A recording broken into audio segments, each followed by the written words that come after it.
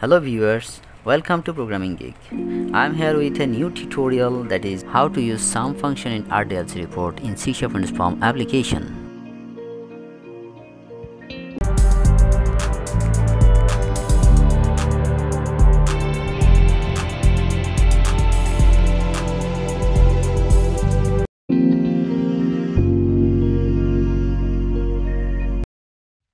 Previous tutorial was how to create RDLC report in C# Form application with SQL. Link given in the description box below. Okay, this is the report what I have shown in the previous tutorial. You can see this tutorial. Now I'm gonna create this tutorial to sum in RDLC report. In that case, first of all, I'm gonna add a column named point. I just added a point column in this table. This data type is float, number. Okay, now in this dataset there is no point column, so first of all I'm gonna add the point column in the dataset.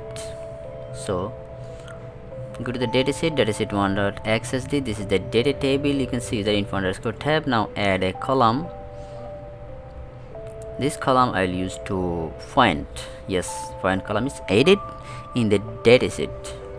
Okay, now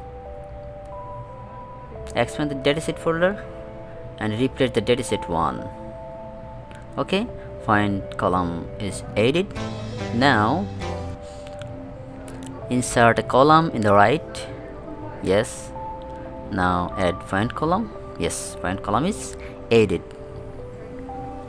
Okay, now all the code is same, there is no change in this code. Okay, debug, load report. Yes, the point column also added and the records in the displaying in the RDLC report with point column. Okay, now I'm gonna add sum function. To add sum function of point column, insert a text box. Yes, in this point column right click and click on expression. Okay, now expand the common functions. In this common function just click on aggregate and then click on sum.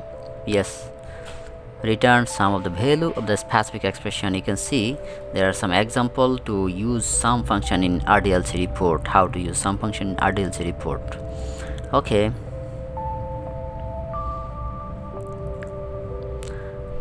okay, now you can write sum after equal in the sum expression for value, or you can double click to the sum. Okay, now just write code fields exclamation mark and then your field, your column is point dot value or dot value, and close the first break and then click on OK.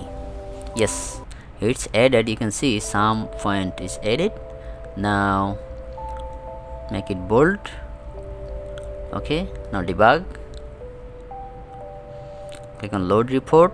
Yes, it's added, and you can see the sum of the point column is displaying the below of point column.